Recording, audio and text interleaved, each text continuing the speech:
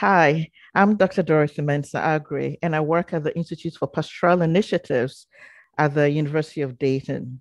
And welcome to the Southeast Catechist Conference, which is organized by the Archdiocese of Atlanta. So, my presentation for today is Moses the Water Baby, Stories from the Old Testament. And yes, I'm sure that there may be a lot of brows raised. Moses the Water Baby, but sometimes we have to create topics that would be fascinating to people. So, Moses, the water baby. Here we go. As catechists, we strive to be formed in order to form others. So, this presentation really is about providing you with some understanding of the Old Testament and how you can assist families, your own and those with whom you interact, to use stories, characters, figures, and events in the Old Testament for catechesis. Are you ready? Let's go. The title of my presentation is Scripture and Catechesis, How Parents Can Bring the Word to Life in Their Families.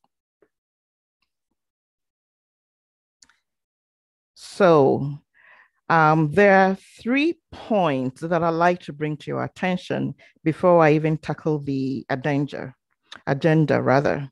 By delving into the stories, let's make sure that we are on the same page. And usually I take 3 points. I think the Trinity and 3.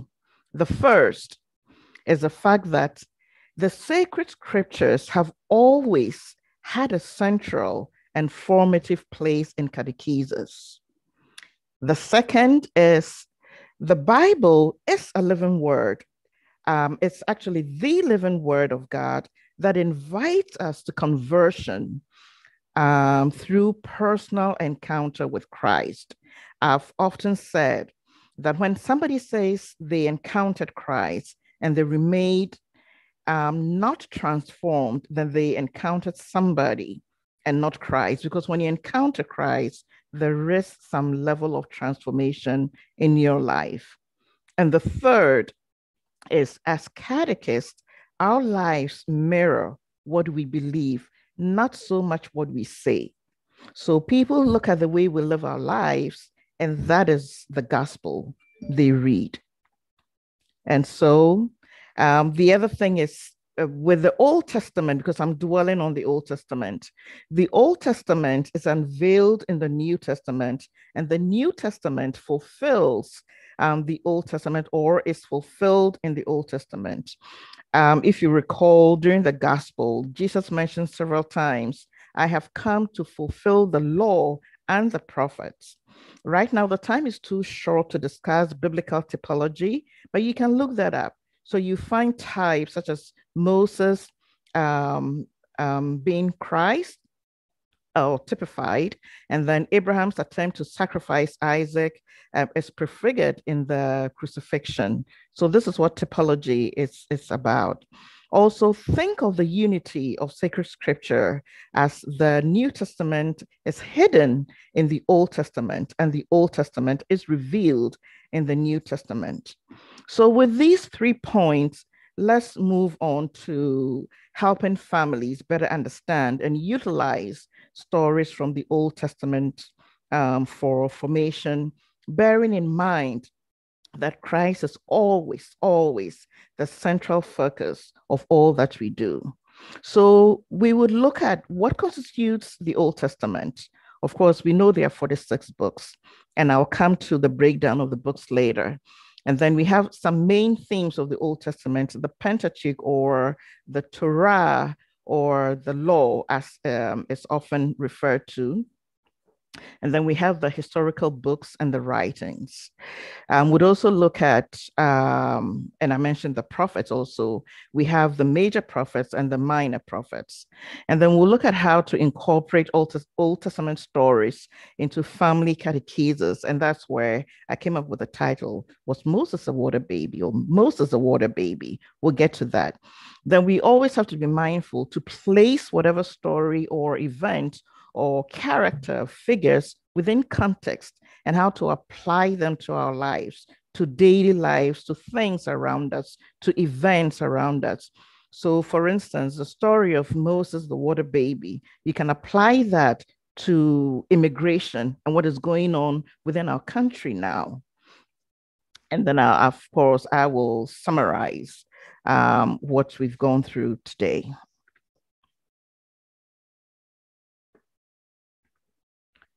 So we will talk about revelation and the canon of scripture. As I said earlier on, scripture really is a living word of God.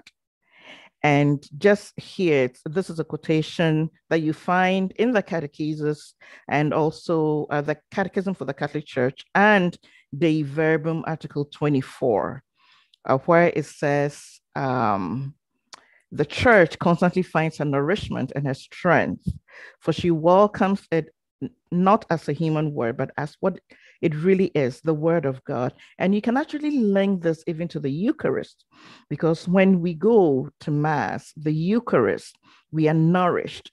So this is another way of linking the new and the old. And again, throughout the Old Testament, the story of the Israelites, how the Israelites were formed, the Exodus, the laws and all that, God reveals himself to us through the patriarchs, the prophets, the historical events, and all these culminated in the incarnation of Jesus Christ. Now, we also have to be mindful of the fact that when we talk about history, there is a marked difference between the ancient world and the modern world. In the ancient world, history really was, just past remembrances. The past is remembered, but it is not chronological. In the modern world, it is a definite location with, referring to the time of the event. So the two are not the same. And then we have to look at, so how do we then choose the stories or the events or the figures for catechesis? They must be age related, and there must be aspects of the story that would be easy to understand. So for instance, you can't just pick some of the wisdom literature. For instance, Proverbs 9:10, where it says, the fear of the Lord is the beginning of wisdom, and share that with a 4-year-old. It really wouldn't make much sense. It would make sense to a teenager, even though they may not at that time be willing to listen, but it would make sense to them. So some of these stories would definitely, in fact, all would have to be age related. Another one would be, thinking of the Jacob's ladder, which you find in Genesis 28. If you tell that story to a child of about 4 or 5 who's having difficulty sleeping, and you think, oh, Jacob picked up the stone and slept on it and dreamt about a ladder going into the heavens. And then God told him, I am with you always. So when you relate such a story to a child who's afraid of going to bed alone, that assurance of God being with him or her always would help. So I come back to the Constitution of the Old Testament. There are, as I said, 46 books in the Old Testament. We talk about the Pentateuch or the Torah or the law. And then we have the historical books. You read about First Samuel, Second Samuel, First Kings, Second Kings. We have the wisdom literature, the Proverbs, the Psalms, and then we have the prophetic books, Isaiah, Jeremiah, Amos, Micah, Habakkuk, all these combined to form the Old Testament. One thing also that I like to draw your attention to is how the canon came about. For us Catholics, they were inspired and they are inerrant, meaning there's no error in what the writers wrote down. I just put a few things here on the right side of the screen, where St. Jerome when he translated the Bible from the Septuagint to the Vulgate, it said, ignorance of the scriptures is ignorance of Christ. Again, you find this in the Verbum Article 25. And then in the Catechism of the Catholic Church, we are reminded that all scripture is inspired by God and it is to teach the truth. All scripture, not some scripture. Also, I just would like to point out that when we talk about the canon, really, it's a Hebrew for, a reed, a stick for measurement. So for us Catholics, there's a way by which we came about our canon, which is very different from all other denominations. You can, go through the gamut of all the Protestant churches and how they came about their canon. For us Catholics, we have 46, and because 46 books in the Old Testament and 27 in the New Testament. And we have 46 because of the deuterocanonical books, which we call the second canon, because some books were added to the Greek canon. And some of the books, the Greek canon came about, let me put it this way, they were added to the Greek translation from the Septuagint and included in the Vulgate, the Latin translation. And these are Sirach, Wisdom, Baruch, First and Second Maccabees, Tobit, Judith, and some parts of Esther and Daniel. And so again, you would, if you're not sure when you're getting the Bible, just look if they have these books in them, then you can determine whether it's a Catholic Bible or not.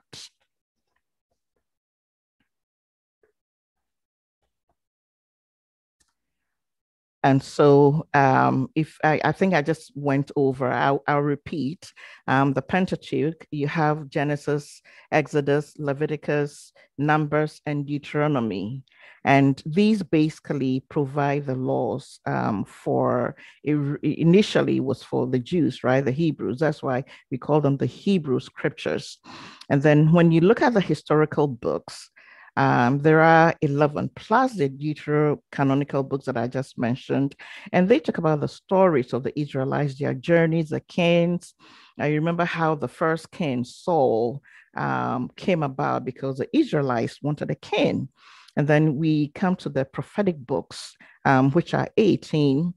We have the major prophets and the minor prophets, and some of the major prophets like Isaiah, Jeremiah, and then we have some of the minor prophets like Amos, Zechariah, and Habakkuk. So again, how do we use these to assist parents to form their families? I would go back to the fact that there are aspects of the stories or the characters or the figures that must appeal to specific age groups. You would have to pick stories that are attractive, that are fascinating, and that will pique the interest of those with whom you interact. So even if you're sharing some of these stories with whether it's children or adults, you would have to pick ones that would really grasp their attention. And then after you've selected these, one of the ways, at least in my culture, we do a lot of storytelling, and I bet in a whole lot of cultures. So you can bring in aspects of storytelling. And then the key, really, when you're dealing, especially with children, is don't always provide them with the moral of the story. Have the children themselves come up with the moral of the story after you are done. That way, it would stick a lot better. So here, we try to incorporate Old Testament stories into family catechesis. First, we remember that scripture is the living word of God. I believe I've said that. Again, we remember that it is God who has revealed himself to us throughout the Old Testament, not just one book, but from Genesis to Zechariah. Through all that, God has revealed himself to us. So we'll just pick a story. And for today, I picked Moses the water baby. I'll get to that later. And I have this quotation here. um, that all scripture is but one book. And this one book is Christ, because all divine scripture speaks of Christ. So, as I said earlier on, Christ was prefigured in the Old Testament.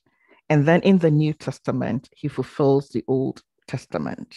So the two work together. You cannot really separate the two. But I'm just dwelling on the Old Testament. And Sister Angela Ann Zukowski would dwell on the New Testament. Both of us are from the Institute for Pastoral Initiatives. So, was Moses a water baby? Let's find out. I chose a story which you find in Exodus 2. And actually, it began in Exodus chapter 1 towards the end. And then Exodus chapter 2 just goes through the whole story. So I thought this would be really, it would be easy to adapt to children, and it would grasp their attention. There are some fascinating facts about the story. And so you can actually retell the story in your own way, or you can designate some of the children to play these different characters. So first of all, Moses' mother and sister create this beautiful basket in which they place Moses and then put him in the Nile River, because this Pharaoh, this new Pharaoh and that the Egyptians got, did not know Joseph and was being mean to the Hebrews and had actually mandated that all Hebrew children be killed. And he had even asked all the Hebrew midwives to kill the boys who were born, but the midwives couldn't do so because they feared God and God protected them. So he mandated that all Hebrew little boys should be killed. And so Moses' mother was trying to protect her son Moses. Now we are told that when Pharaoh's daughter went to bathe in the Nile, he saw this baby and he had pity on him, compassion, right? So in fact, the first one I talk about the basket. So Moses' mother was wise, she trusted and she was courageous. And when we look at Pharaoh's daughter, she had compassion. So again, I see this as God's favor, as love. When I tell the story, I say Pharaoh's daughter fell in love with the baby Moses. And the children go, oh. So already there, you are grasping the attention of the children, right?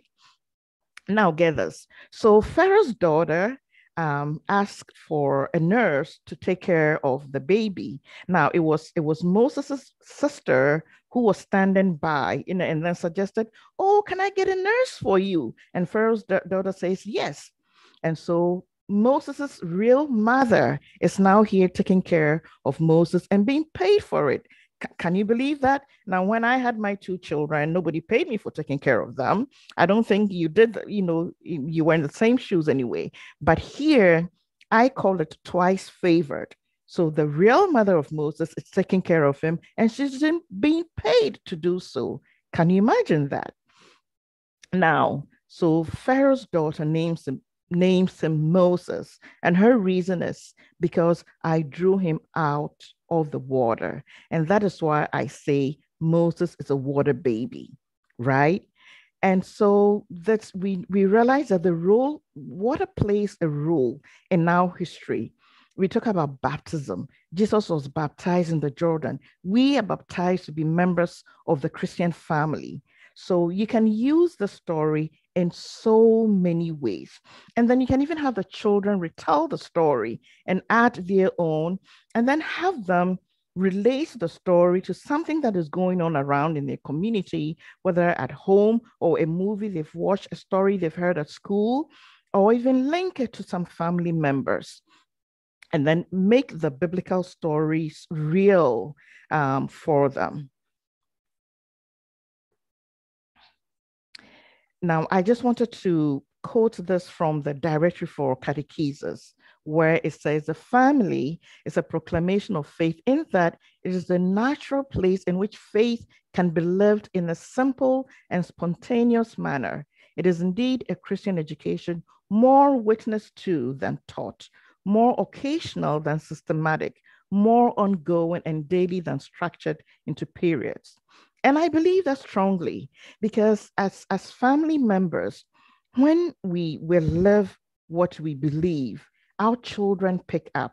Yes, when they are young adults, they may go other ways, but the seed has been sown, and you can be sure that they would often return to that seed. So this, I thought this paragraph stands out for what we are trying to do in family catechesis. So even the story of Moses being the water baby, you can relate the story to your family members and have them relate the story to other incidents in your life or within the community around you. So let's summarize. We began with saying that scripture is a living word of God. It centers around Christ from the Old Testament through the New Testament. And then, the three main points, the law or the Pentateuch or the Torah. And then we have the prophets and the historical writings.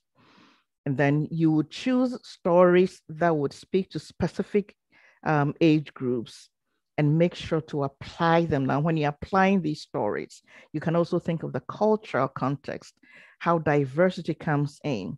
Within my culture context, we would often link it to someone whose life is worthy to be emulated. You can find such incidents in your own culture. And so hopefully this has been helpful. And I would encourage you to look at some of the references that I've provided. And also you can participate in some of the courses we offer here at the Institute. Thank you and have a wonderful day. God bless you.